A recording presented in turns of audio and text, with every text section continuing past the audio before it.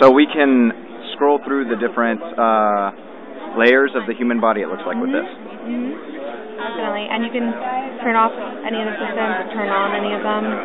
Excellent. And that's when turn off the skeletal and just see the muscles. You can turn everything else off and just see muscles. You know, educational speaking, this is pretty amazing. You just want to see the nervous system. So why do we want to do that? We just saw the 3D graphics thing. Or would you say just to look at the 3D? Why we need to do exercisation? I mean, this just makes it. I mean, for me, I'm not a technical person at all, so please forgive me.